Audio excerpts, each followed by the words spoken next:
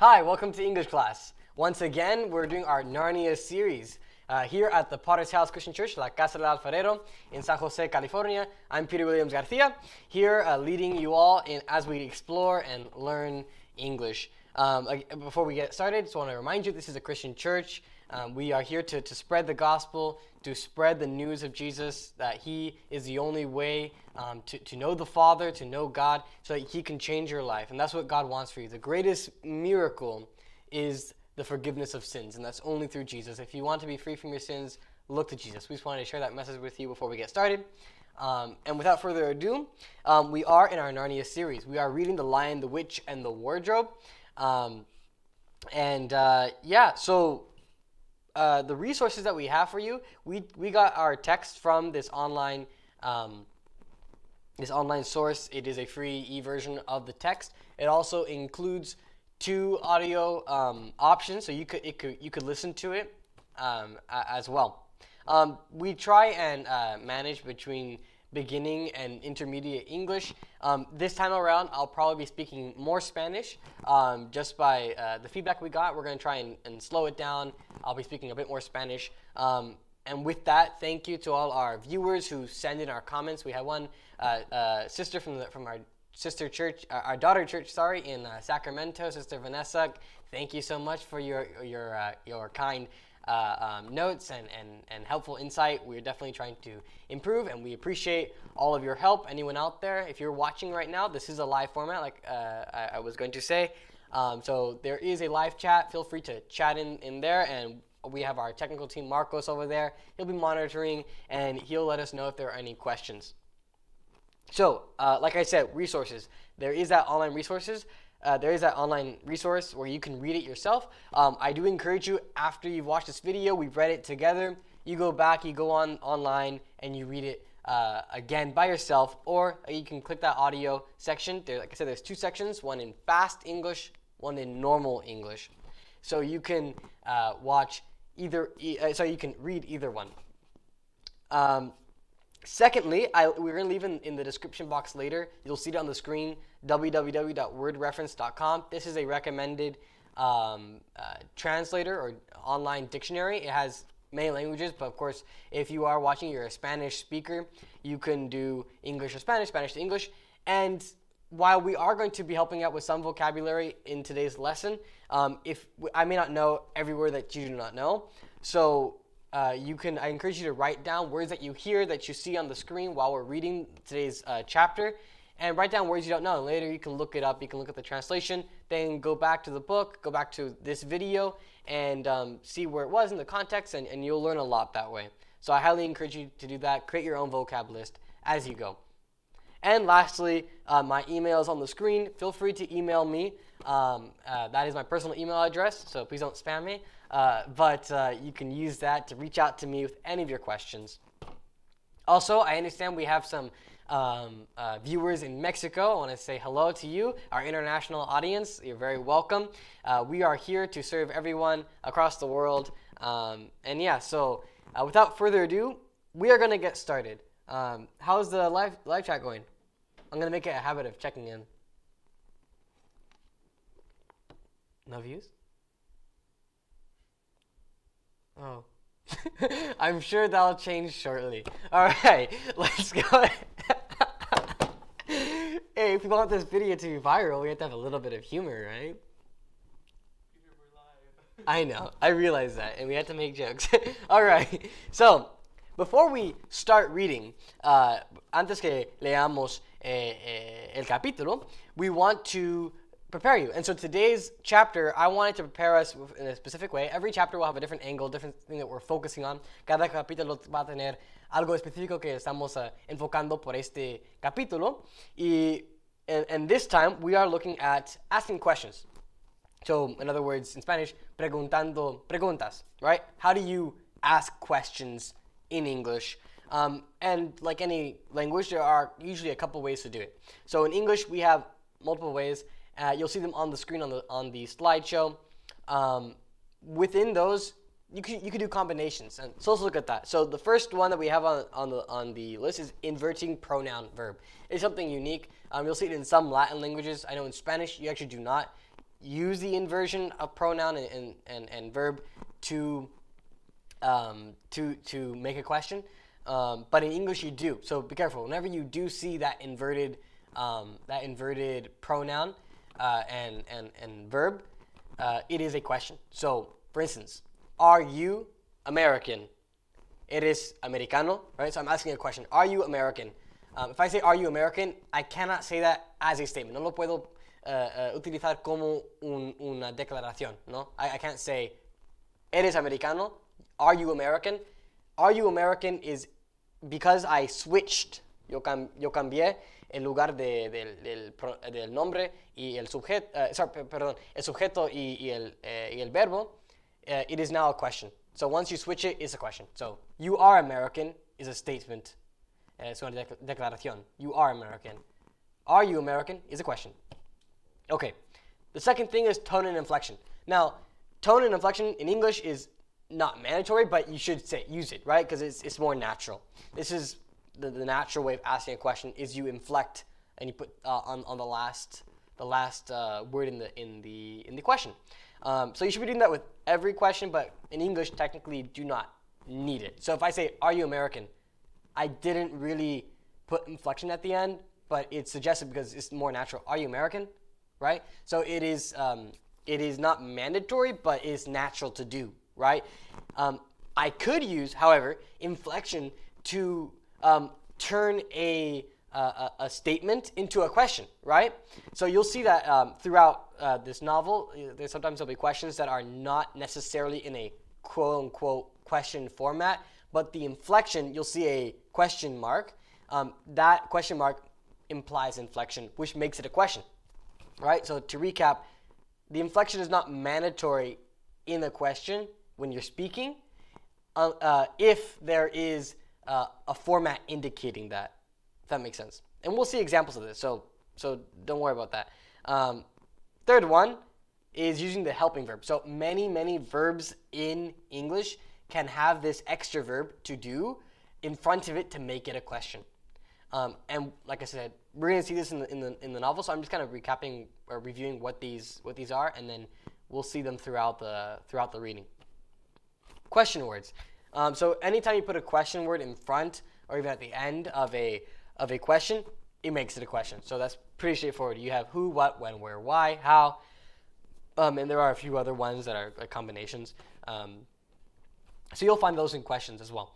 And obviously you can add those two questions to make them more descriptive, right? I'm not just asking, I may not know, let me back up. So the example we had earlier was, are you American? Let's say I don't want to make it a binary question, right? No lo quiero tomar como una pregunta binaria. Cuando hay dos opciones, I want to ask descriptively, right? So I could use where, right? Donde in Spanish would be where in English. So where are you from? Instead of just having are you American, right? So you can see that the first example we had, it's binary. It's a yes or no question. This time, we are adding a word where, which makes it more descriptive. It makes it, there's more options in the answer. La respuesta tiene más opciones ahora, en otras palabras. The last one is using the perfect present. You'll see this a lot with questions. The perfect present is used to ask a question. It's like, have you done this, right? Yes, I did this, right? So that's just a quick example of the perfect present. We talked about the perfect present in the last couple of videos. So you can go back and if you have more questions about how that works in grammar, because it's not only for questions, obviously. There are plenty of other uses of the perfect present. Go back and look at those videos. I encourage you to do that. Te animo a regresar a otros videos que hablan del presente perfecto.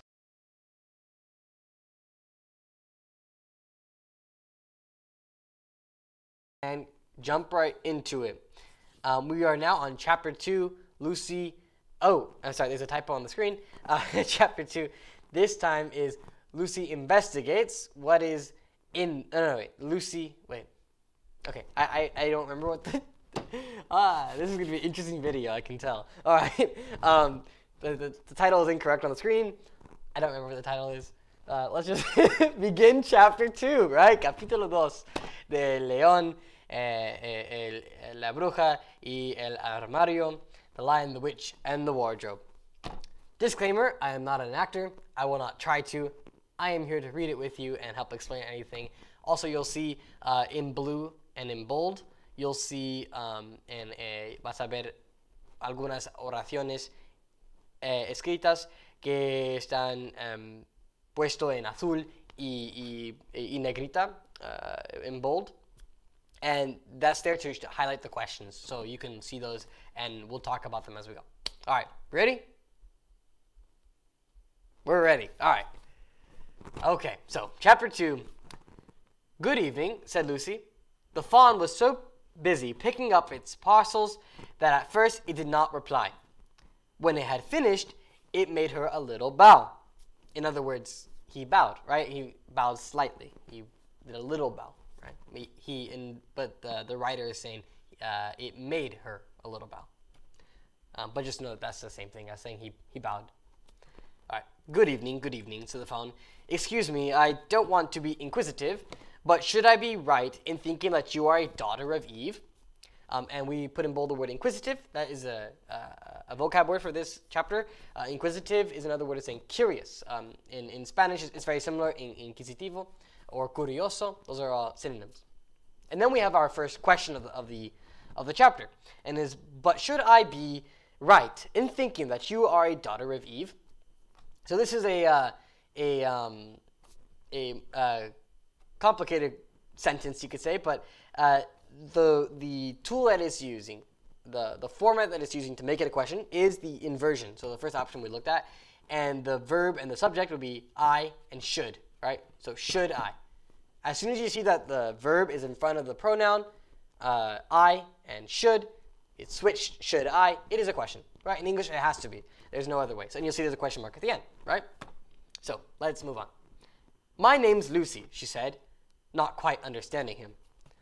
But you are, forgive me, you are what they call a girl? Asked the fawn.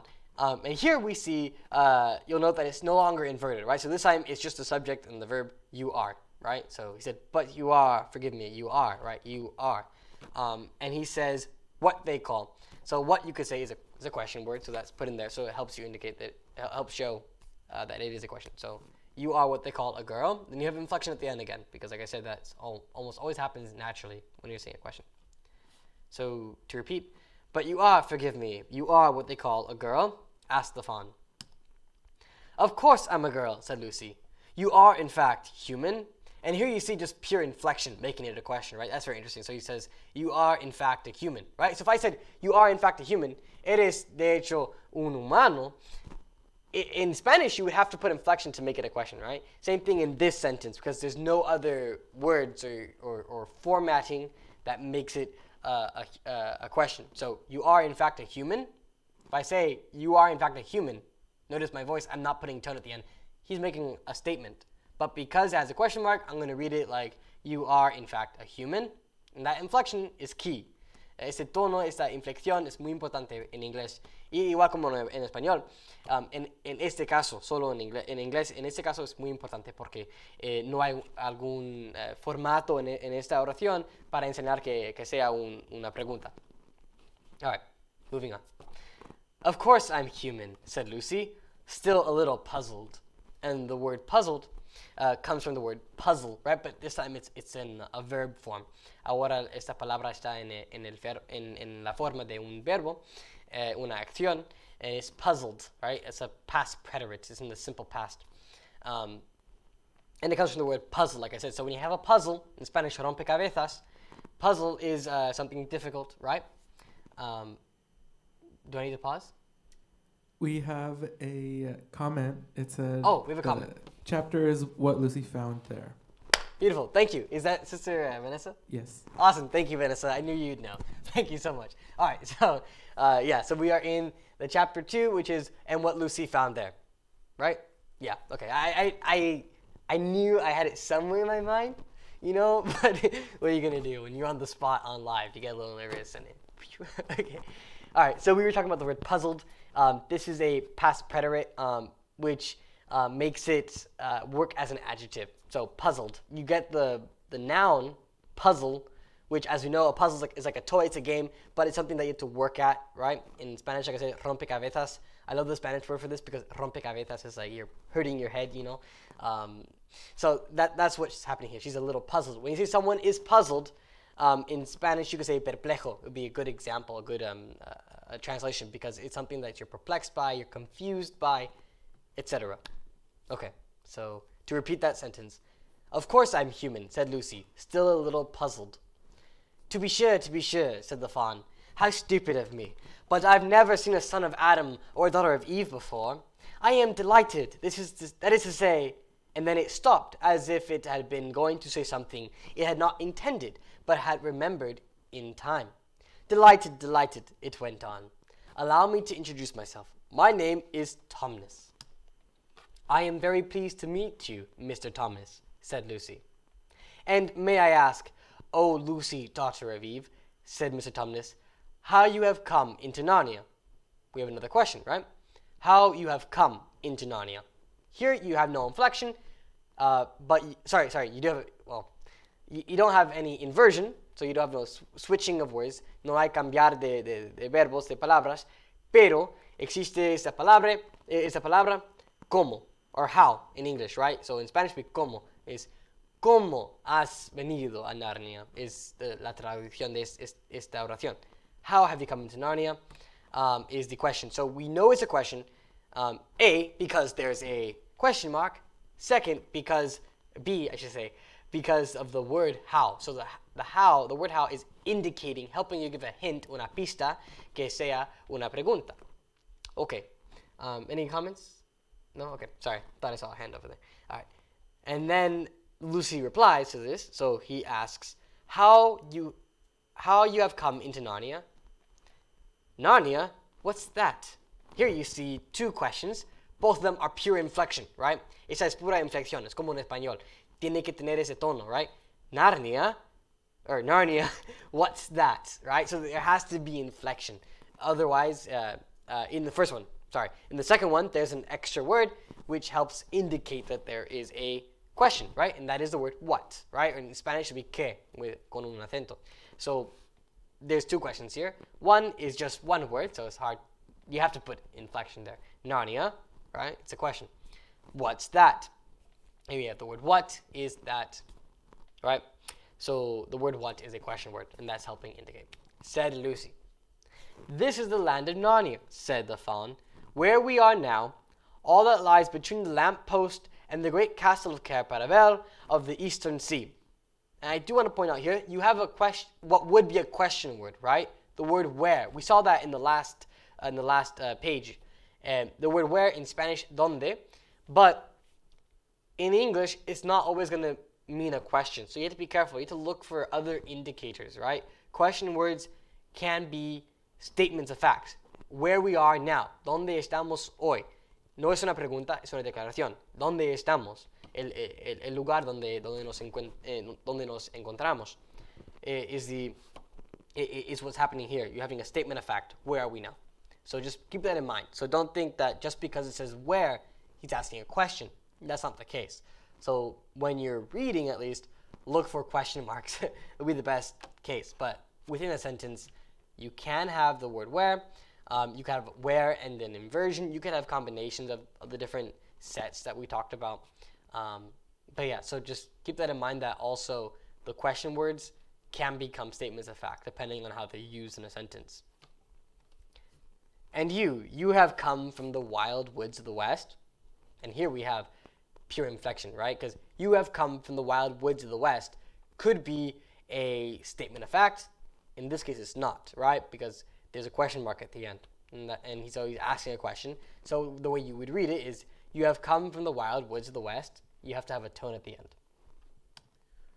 So when they refer to characters being daughter of Eve or son of Adam, they're referring to them being human, right?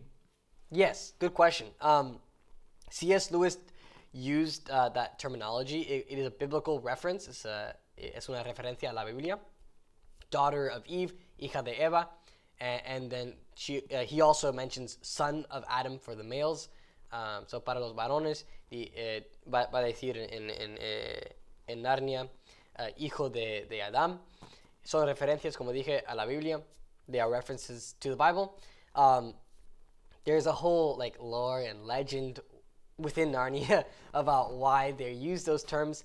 You have to keep in mind that humans were not intended to be in Narnia. Well, they were theoretically the plan of God, right, for humans to go into Narnia, but they weren't creatures made for Narnia.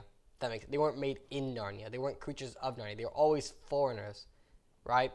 So what happened in we'll read this book later. I don't want to spoil it. I shouldn't spoil it. No. We're going to read eventually The Magician's Nephew, and it explains the origin story of how humans came to Narnia. We'll look at it later. Vamos a leer este libro luego. Hoy no. And we're going to explore that later. So, any other comments? No? All right, let's go ahead and continue. I got in through the wardrobe in the spare room, said Lucy. Ah, said Mr. Tumnus in a rather melancholy voice. And the word melancholy is a synonym for like sad or a little down in his attitude, right? He's a little sad.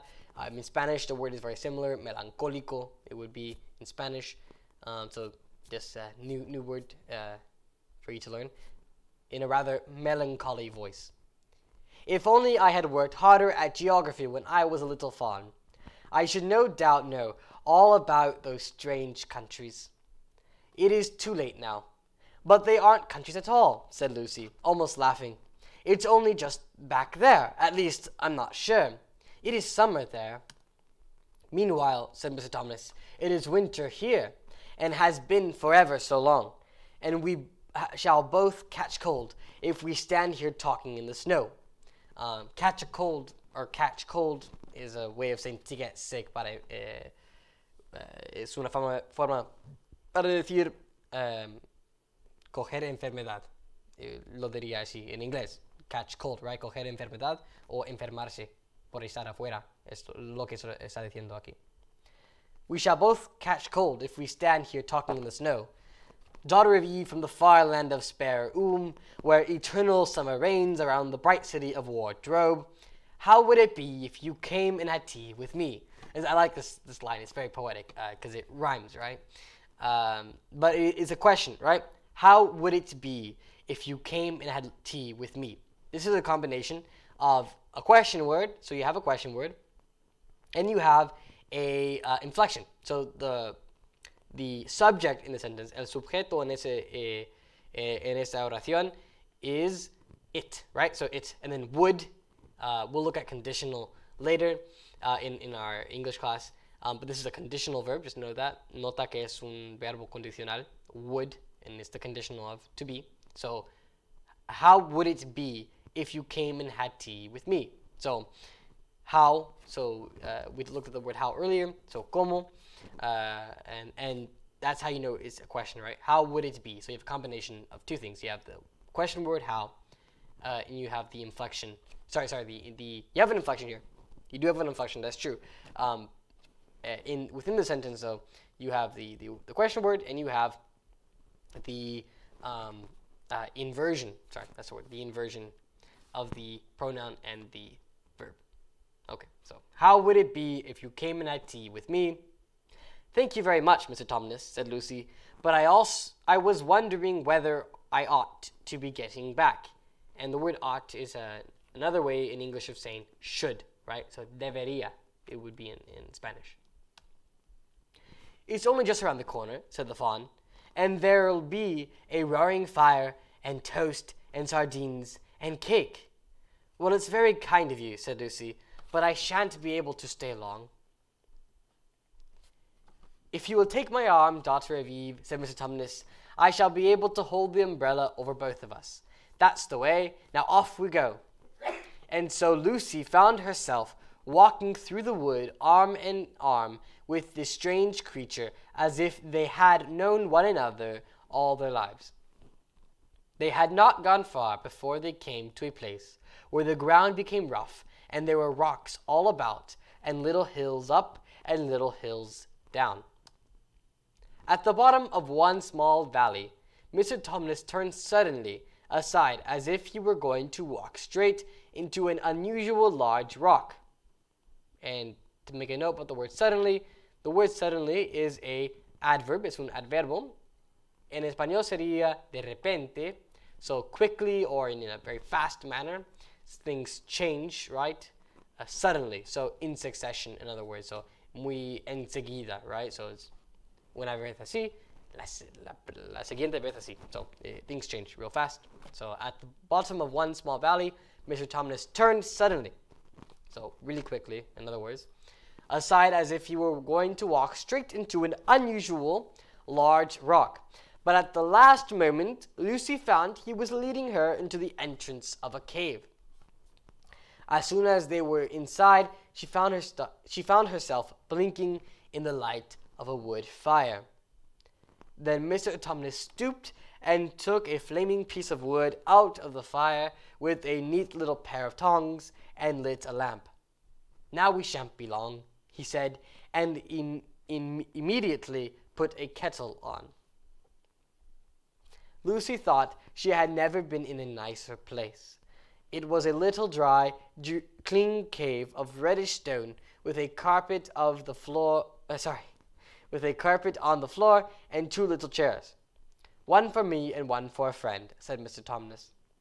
"And a table with a dresser and a mantelpiece over the fire, and above that a picture of an old faun with a gray beard."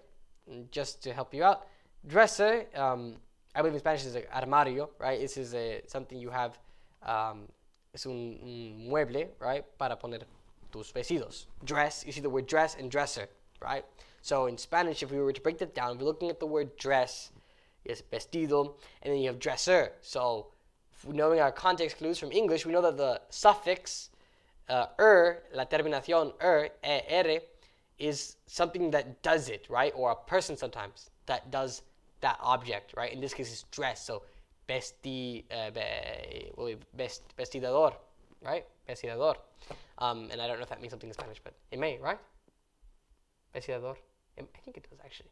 But regardless, the word properly translated would be armario. But you can see something that puts dresses or uses dresses. Maybe in this case, since it's an inanimate object, it's a furniture piece. So just to help you break things down right there. And a mantelpiece. A mantelpiece, just know like a mantle is something that goes over something. In English, a mantle. And there's various different meanings for the word mantle, but mantelpiece in this case is something that goes over the fire. So it's a mantelpiece. It goes over the fire or the furnace, whatever that may be. Like it could be un horno, it could be like a furnace in the kitchen, or it could be a fireplace, right? Somewhere where they have fire, right? Inside, you can imagine what that could look like. Mantelpiece will go over it. And you can tell it's used to hold things, because in this case, it says a mantelpiece over the fire, and above that, a picture of an old faun with a gray beard.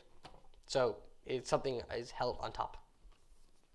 In one corner, there was a door which Lucy thought must lead to Mr. Tumnus's bedroom, and on one wall was a shelf full of books. Lucy looked at these while he was setting out the tea things. They had titles like The Life and Letters of Silenus, or Nymphs and Their Ways, or Men, Monks, and Gamekeepers, A Study in Popular Legend, or Is Man a Myth? It's kind of interesting, right? Because man in Narnia, man hasn't been there for many years. So in this world, people are already starting to question if man exists, right? So when humanity doesn't experience something for very long, quickly we can soon forget and even doubt its existence. Si en la humanidad, en la historia, no tenemos algo por mucho tiempo, hace mucho tiempo que algo ha pasado, como una humanidad, una sociedad, hemos experimentado algo, es muy fácil que de pronto si, comenzamos a olvidar o aún dudar la existencia o la verdad de algo.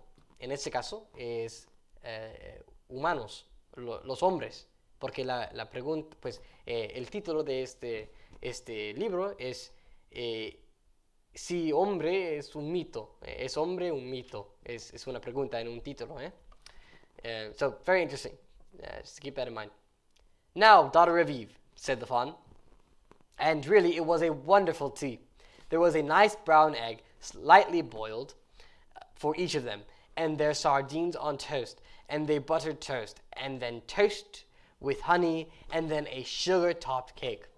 And when Lucy was tired of eating, the fawn began to talk. He had wonderful tales to tell of life in the forest. He told about the midnight dances and how the nymphs who lived in the wells and the dryads, these are mythical creatures, right? So keep that in mind. And the dryads who lived in the trees came out to dance at the fawns. About long hunting parties after the milk-white stag who could give you wishes if you caught him. About feasting and treasure-seeking with the wild red dwarfs in the deep mines and caverns far beneath the forest floor. And then about summer, when the woods were green and old, Silenus on his fat donkey would come to visit them, and sometimes Bacchus himself, and then the streams would run with wine instead of water, and the whole forest would give itself up to jollification for weeks on end. Jollification is a big word. You can kind of break it down. Jolly, right? So jolly is como gozoso, o algo con mucho gozo. Jollification, so the making of happiness or joy, right? So you can kind of break that down a little bit. It's a hard word, but really once you break it down, it's pretty simple. Not that it isn't always winter now, he added gloomily. Gloomily is similar to an earlier word we saw, melancholy, so gloomily. Gloom is gloom literally is dark or like obscure, right? So things that are gray. And so gloom, when they make it an attitude, right? So something that people portray is a characteristic. Gloom would be like sad in English, right?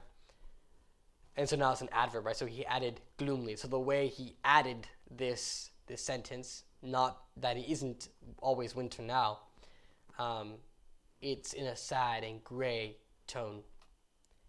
Then to cheer himself up, he took out from its case on the dresser a strange little flute that looked as if it were made of straw and began to play. And if you recall the Disney version adaptation of a film for this movie of this book, right, the film version, Disney version of this book, it has this scene, right, and he plays it on the flute, particular tune. Of course, that was a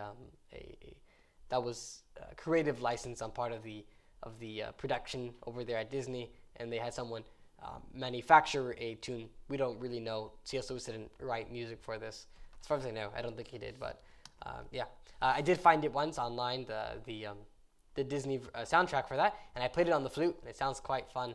If you ever want to hear it, you could put it in the comment section. Maybe we'll share it one of these days. That'll be fun. So if we get enough views, what should be our goal? 100 views. If we get 100 views.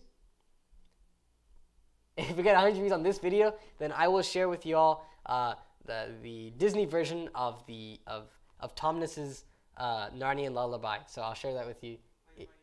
Played by yours truly, Peter Williams Garcia. So I will be here. We'll play it for you. It'll be great. But you have to watch it 100 times. So get out there and share it with your friends, and we'll watch it. So, picking up where we left off. And the tune he played made Lucy want to cry and laugh and dance and go to sleep all at the same time. It must have been hours later when she shook herself and said, before we go on, it's kind of interesting just to look at this poetically, what C.S. Lewis is doing here. So pay attention to the words that he's using. He's setting up what's called a dichotomy or a binary rhythm in a way, right? So to cry and laugh and dance and to go to sleep. So in Spanish, right? Reír, no, sorry, no, I don't know. Llorar y reír y bailar y acostarse o dormirse, right? So you have these you can see it's a pattern of being one thing and the other. So cry and laugh are opposites, son opuestos, and you have dance and go to sleep. Energy, being happy and being energetic, and going to sleep, and being tired, right, and going to sleep. So that's interesting. So just something to look at, right? It must have been hours later when she shook herself and said, "Oh, Mr. Tumnus, I'm so sorry to stop you, and I do love that tune, but really, I must go home. I only meant to stay for a few minutes." "It's no good now, you know," said the fawn, laying down its flute and shaking its head at her very sorrowfully. And here we see another synonym of melancholy, gloomily, right? Sorrowfully. Sorrow in English is great. Sadness, right? So you have pain, emotional pain, sorrow, right? It's sadness. It's a synonym of sadness, right? So in Spanish, sorrow could be like tristeza, or it could be there's other words I'm sure, like what's that one word? Himotear, right? So all those are good synonyms, right? So no good, said Lucy. And here we see a question, and this is pure inflection again. So there's nothing in the sentence that is indicating it's a question. It's just the way she says it, la manera que lo dice Lucy en esta parte. No good, right? So there's inflection, un tono, una inflexión. No good, said Lucy, jumping up and feeling rather frightened. What do you mean? And here you see inflection, yes. You see inversion, do you instead of you do. And what? What, of course, is a question word to add meaning to this question, right? Also, you'll see that, there is inflection, inversion, do you, there's change, un cambio, intercambio de palabras. You and do are switched, where they usually would be. You do you, now it's do you. But it's the word do, right? So that's actually not like what she's trying to ask, right? So in Spanish it's hacer, right? But you wouldn't translate it that way, because in English we use the word do as a helping verb to ask questions, as we talked about in the beginning. So mean is what she's trying to mean, right? Significar, or quieres decir, right? She's saying, ¿qué quieres decir, right? What do you mean, right? So what do you mean, right? So do you mean? The word that she's asking is mean, or significar, right? So, or querer decir. So what do you mean, right? So just keep that in mind. It's not do, right? If you translate that, it's hacer, right? So ¿qué haces, right? So, but that's not what she's trying to ask. We use the word do, or in Spanish hacer, to set up a question, right? So it's not all verbs use it though, but a good majority do. Una mayoría de verbos en inglés usan este verbo auxiliar para formar cuestiones o preguntas. So just keep in mind. No todos los verbos lo requieren, pero una mayoría de verbos lo requieren para hacer la oración, una pregunta, una cuestión. All right, moving on. What do you mean? I've got to go home at once. The others will be wondering what has happened to me.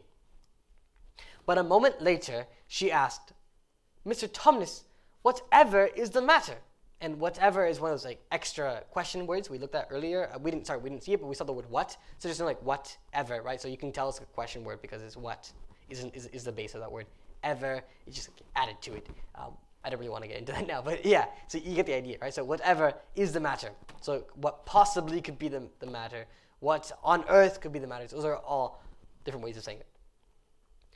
For the fawn's brown eyes were filled with tears, and then the tears began to trickle down his cheeks, and soon they were running off the edge of his nose. And at last it covered its face with its hands and began to howl. And howl, literally, right? It's animalistic in a way. Es una característica de un animal, howl, right? It could be like rugir, like rugir, or hay otras palabras en español para eso, pero no me recuerdo ahora. So howl es para un animal. Pero en literatura lo podemos usar para describir a unos,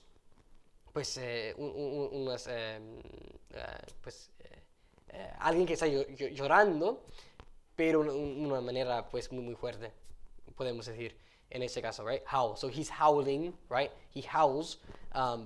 It's not like he's an animal, right? I mean, kind of is. He's a fawn, but yeah. So you see how it's used there. It's used to say he's crying, he's wailing, he's grieving, right? All right. So let's move on. Mr. Tumnus, said Lucy in great distress. Don't. What is the matter? Aren't you well? So you see inversion, right, there. Aren't you well? Are not you well, right? You notice we don't say do there, right? We can't say do, because it's the verb to be. Es el verbo ser.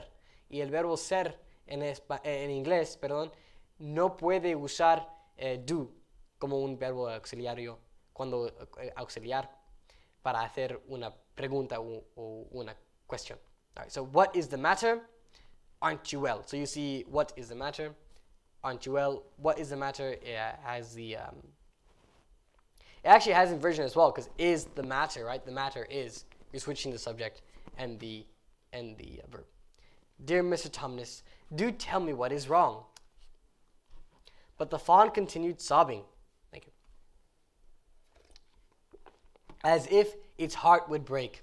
And even when Lucy went over and put her arms around him and lent him her handkerchief, he did not stop. He merely took the handkerchief and kept on using it, wringing it out with both hands whenever it got too wet to be any more use, so that presently Lucy was standing in a damp patch. And the word sob, we saw that in the beginning of this section. Sobbing, sob is just to cry, right? But to cry strongly, you could say. Or even softly. It depends on how it's used, I guess. But sob, synonym for cry. Mr. Tumnus bawled Lucy in his ear, shaking him. Do stop it at once. You ought to be ashamed of yourself. A great big fawn like you, what on earth are you crying about? Oh, sobbed Mr. Tumnus. I'm crying because I'm such a bad fawn. I don't think you're a bad fawn at all, said Lucy. I think you are a very good fawn. You are the nicest fawn I've ever met. Oh, you wouldn't say that if you knew, replied Mr. Tumnus between his sobs. So you see the word sob again, right? In this case, it's a noun. So you can use it as a noun. Sobbing, it's very easy in English sometimes to make nouns and verbs, like to switch them and to change the way they're used. In this case, the root word, like sob, is cry, right? So you could use that in this case as a verb or as a noun, depending on the way you write it. No, I'm a bad fawn. I don't suppose there ever was a worse fawn since the beginning of the world. But what have you done? Asked Lucy. In this case, the word do, right, is used here as a past preterite. You have the word done. But of course, this time it is what she's asking. It's not the word do is not being used as a helping verb. This is in the form of a perfect past sentence, right? But as a question. Like I said, perfect past can often be used to ask questions about people. What have you done? Of course, the context of past perfect still applies, and the fact that it happened in the past, but at an ambiguous time. But what have you done? But what have you done, right? So you have past perfect used as a question. Like I said, very common. Asked Lucy. And I think we have a question out there. Howl is aullar or aullido in Spanish. Thank you. Yeah, I said rugir. Rugir is more like to roar. Thank you. Thank you. And we also have tea. I do encourage you to drink tea when you're reading. It's very soothing. We did this on purpose because it's very English. Is this tea? Oh, no, it's not tea. I'm sorry. It's coffee. But it's the same thing. I know C.S. Lewis wouldn't approve. It's American tea. Yes. Yes, thank you. Thank you. So for all those ardent C.S. Lewis fans, if he was around, just let him know we are fulfilling his legacy, but we're doing it in a very American way. Instead of drinking tea, we're drinking coffee. So thank you, Marcos, for getting that set up for us. Awesome. All right, let's move on. All right, my old father now, said Mr. Tumnus. That's his picture over the mantelpiece. We saw mantelpiece before, right? So it's over the fire, basically, right? He would never have done a thing like this. And here you see conditional and the word have and the word done, right? So he would never have done, would have done, right? So have being never, of course, makes it negative, right? Have done, this makes it perfect past. But this time it's not a question. So I'm just emphasizing that perfect present rather, is not in any way always a question, but it's very often used in questions because it's, But anyways, we've looked at that before. I just want to make that note. A thing like what? Said Lucy. And in this case, the word what is definitely indicating that it's a question, right? Because otherwise, a thing like what, it's very hard to make that not a question. It can't really be a statement, right? So that is a question. A thing like what? Said Lucy. Like what I've done. And so in this case, you have the word what's again, but this time you have more to the question, right? You have it's done, it's written rather in a past perfect manner again, right? So I have done. So he did it at some point in the past, right? We don't know when, sometime before that moment that he said it. Said the fawn, taken service under the White Witch. That's what I am. I'm in the pay of the White Witch. The White Witch, who is she? So just to point this out, in the pay of, it's just another, you can kind of tell, está en el pago de. In Spanish, you would directly translate it that way. But in English, we're saying in the pay of. It's like in the service of. He said that before, right? In el servicio de. Taking service under the White Witch. That's what I am. I'm in the pay of the White Witch. So basically, he is being paid by the White Witch, right? So she hired him, contracted him to do something. That's basically what that means, the sentence. All right. The White Witch, who is she? Why, it is she that has got all Narnia under her thumb. It's she that makes it always winter, and never Christmas. Think of that. How awful, said Lucy. But what does she pay you for? That's the worst of it, said Mr. Tumnus with a deep groan. I'm a kidnapper for her. That's what I am. Look at me, daughter of Eve. And this is great. All right, this is one big question, just for you guys, okay?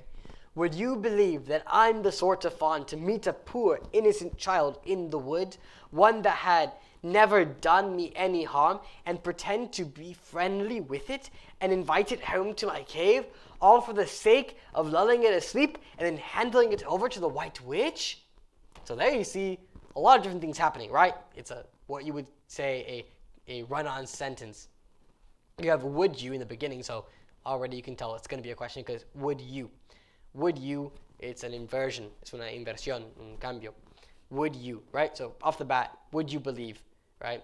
So it's an inversion, conditional, also would you, right? So you would, still conditional, but now we've switched it. It's a question. Believe is the verb that we're looking at, the action verb. That I'm the sort of fawn, right? So and he goes on. One that had never done. There you have the perfect past, right?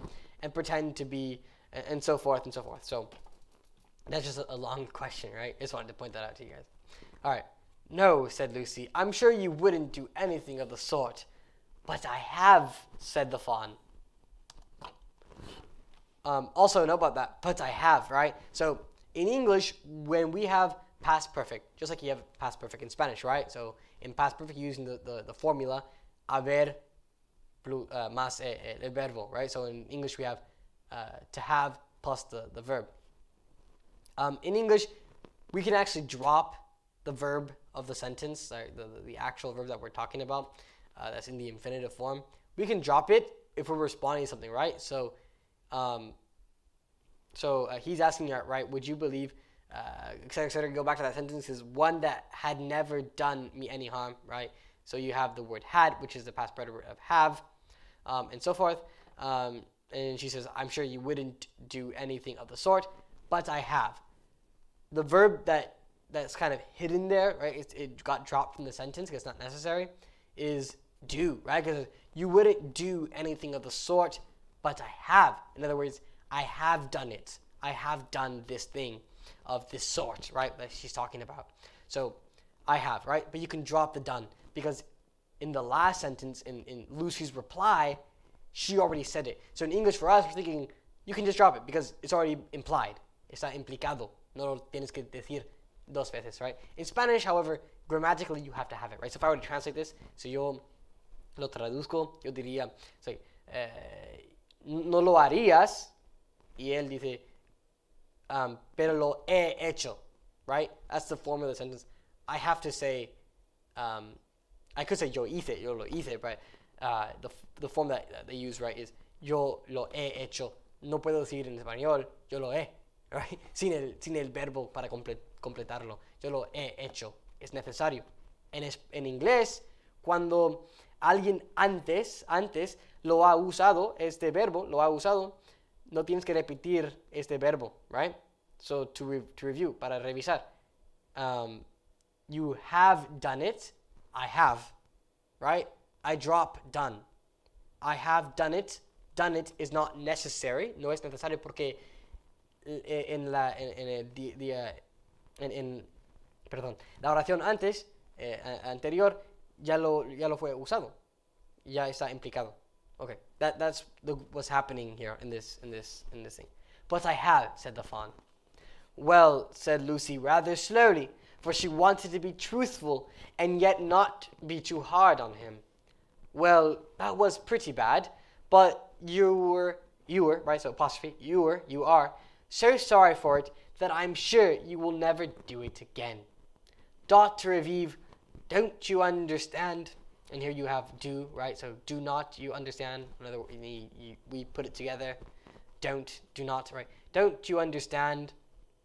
Said the fawn, it isn't something I have done. I'm doing it now, this very moment. What do you mean? Cried Lucy, turning very white. You are the child, said Tumnus. I have orders from the White Witch that if I ever saw a son of Adam or a daughter of Eve in the wood, I was to catch them and hand them over to her. And you are the first I ever met, and I've pretended to be your friend and asked you to tea, and all the time I've been meaning to wait till you were asleep and then go and tell her. Oh, but you won't, Mr. Tumnus, said Lucy. You won't, will you? Indeed, you really mustn't.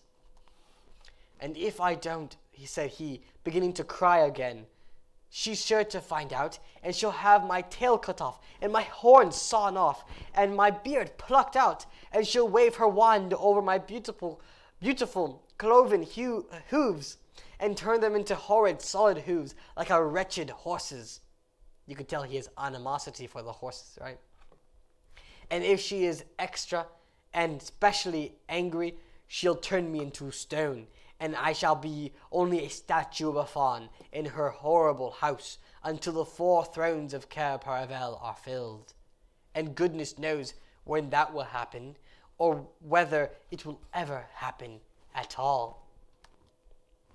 I'm very sorry, Mr. Tumnus, said Lucy, but please let me go home. Of course I will, said the fawn. Of course I've got to. I see that now. I hadn't known what humans were like before I met you. Of course I can't give you up to the White Witch. Not now that I know you. But we must be off at once.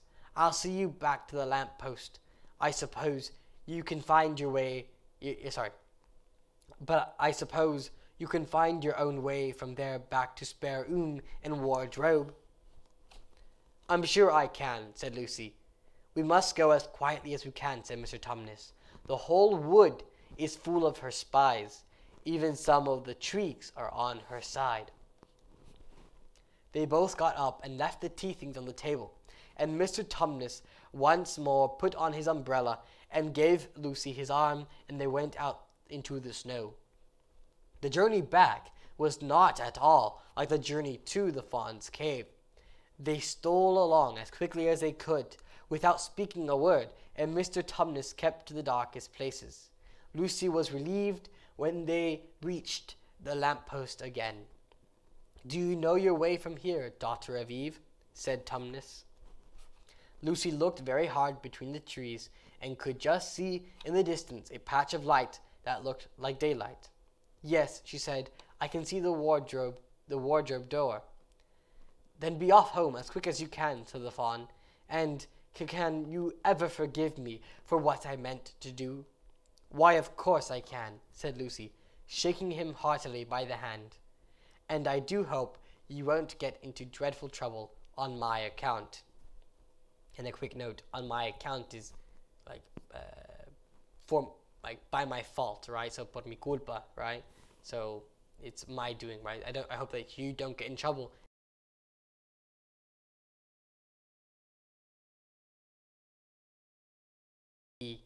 Perhaps I may keep the handkerchief? Rather, said Lucy, and they ran toward the far-off patch of daylight as quickly as her legs would carry her, and presently, instead of rough branches brushing past her, she felt coats, and instead of crunching snow under her feet, she felt wooden boards And all at once she found herself jumping out of the wardrobe into the same empty room from which the whole adventure had started.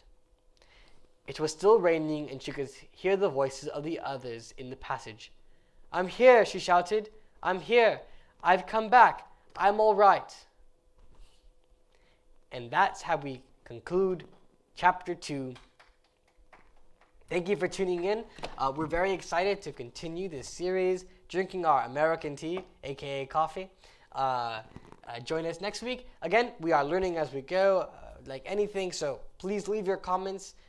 Reach out to me with your comments, your questions, anything you have. I hope to see you next week. God bless you. We'll see you in Chapter 3.